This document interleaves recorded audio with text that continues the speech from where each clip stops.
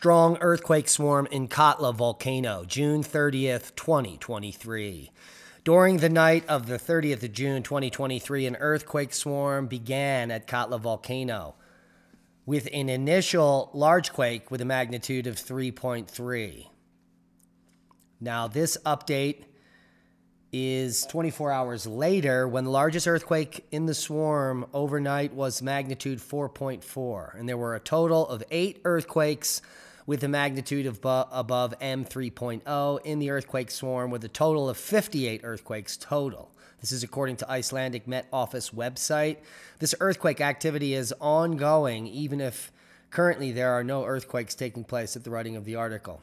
This earthquake activity was clearly felt in Porsmork area and was resulting in people losing sleep because Katla is a big, explosive rhyolitic volcano.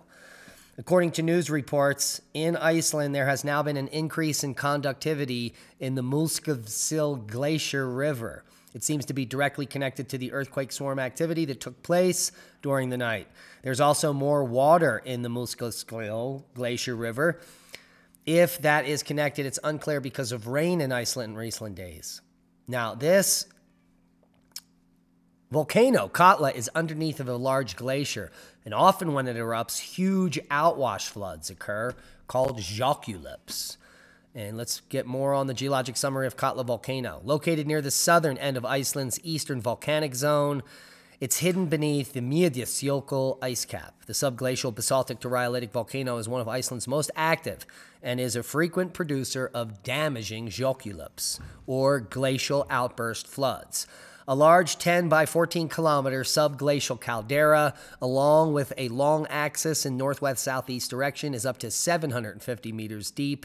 Its highest point reaches 1,380 meters, and 3 major outlet glaciers have reached its rim. The volcano is located within the Katla, an UNESCO Global Geopark property.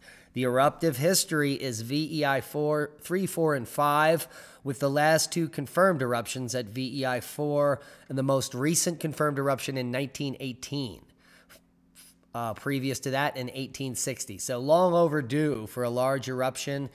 And this activity began back in May when an earthquake swarm triggered the alert status to be raised in fear of a potential eruption. A similar earthquake swarm to the one we're seeing now raised the alert level back in May, and similar magnitude earthquakes. This one only 29 tremors in 48 hours.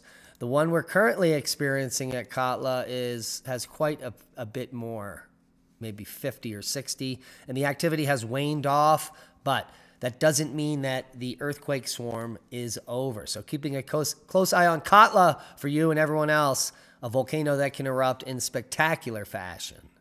And that's a boom to knowledge. Hit that subscribe button, share this video, and be safe, especially if you're in Iceland.